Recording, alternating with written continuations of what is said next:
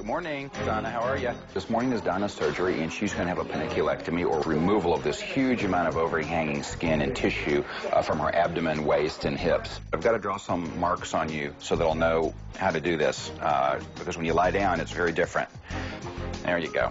Do you realize that that may be the last time you ever have to get yourself and then this thing out of bed? Yes. That may be the last time you ever have to do that. I can't wait. I'm ready for surgery. I feel happy. I'm just anxious to go in and come out. You're going to hold that part and hold it up as much as you can. Now, can you get it a little bit lower?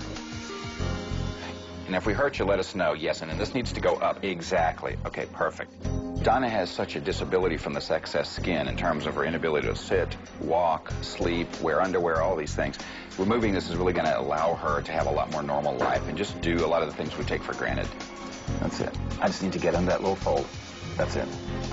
I'm looking forward after my surgery that I could be mobile. I could walk around more, play with my girls, you know, get out there and do everything that I've wanted to do all this time.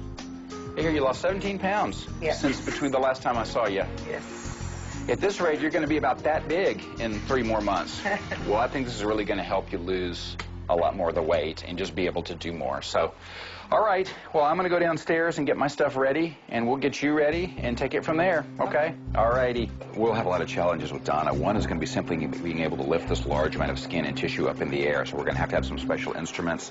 And, of course, there's a huge amount of tissue we're going to be removing with big blood vessels, so we're going to be very mindful of bleeding for this case. I've never seen a patient with the amount of overhanging tissue that Donna has. This is really just an extreme amount of excess skin.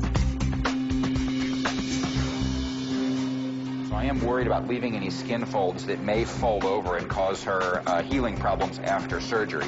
So we may not know until we actually start the surgery if we're going to be able to get a lot of this side fold out of the way, which I was kind of hoping for. This is going to be a cut as you go, and we're going to have to figure out some of this as we go.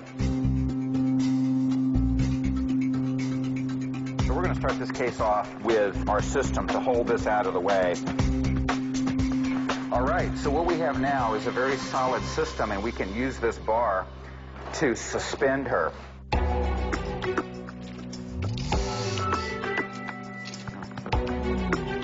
Okay, let's start off with a 10-blade, please. And we're starting the surgery off as we kind of expected, a little bit working horizontally.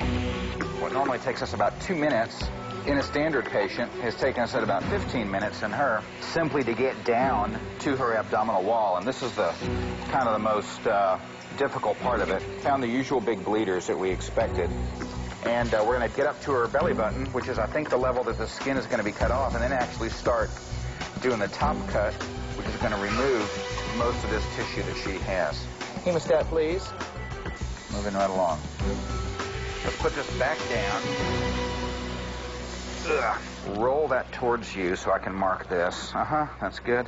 Well, it's nice to see that the mark that I drew this morning is going to line up just about with where I want that. So my estimation, just eyeballing with her standing up, is just about right. It's off by maybe about 1.5 inches. So that's about where I was hoping to cut it, and as it turns out, that is where we are going to cut it. Normally we split it in two, but she's got such a huge vertical distance, I don't want to make that gigantic long vertical cut.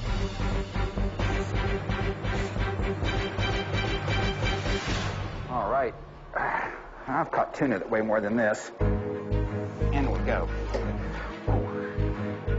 All right, 32.2.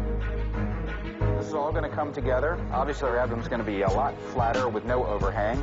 She's still left with a significant amount of skin off to the sides, but our goal of accomplishing removal of this 32 pounds of skin has all been satisfied, and we'll be ready to get this closed up at this point.